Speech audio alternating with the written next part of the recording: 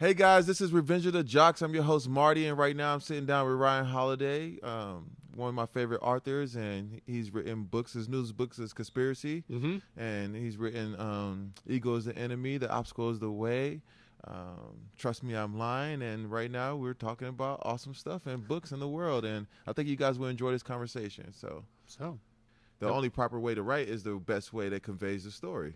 To me, the only proper way to write is to have something worth writing about, right? So, Yes. like, a lot of people go and train to be good at writing, which to me is only in service of whether you have something to say or not. Yeah.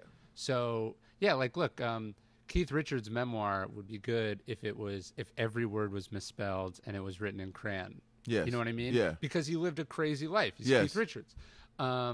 But, you know, some random person off the street could write the most beautifully crafted, perfect, you know, literary memoir, and no one would read it. You could turn on Netflix and watch the greatest television ever made.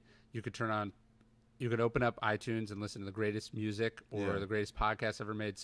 There's unlimited amounts of amazing stuff. Yes. And so if you're not, like, delivering value, why would anyone pay for what you're doing? Or why would anyone pay with the most scarce resource there is, which is their attention? And their time. Artists, creators are the biggest thieves in the world because what we're stealing from people is something they can never get back, which is time. Sure. And their attention. So if I could get you to sit down 2 hours, 3 hours to read my book or watch a movie I make, I just performed the greatest crime of all time. I stole your best resource, which is your time, your biggest luxury. Yeah, and you better have paid me back for that.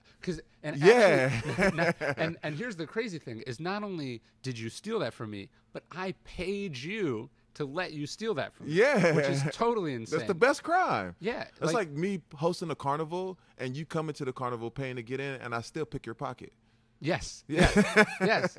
I always look at creativity as a sport. I mean, that's from my sporting background, but I always think of creativity as a sport. Like, we're competing. Like, right now, if I'm working on a book, Pixar's working on a film. Like, you know what I'm saying? Disney's working on stuff. Like, it's a huge competition, and we're all in the same competition. Like, the people that watch Dora the Explorer or who's making Dora the Explorer is competing with the stuff I'm making. It's impossible to learn that which you think you already know.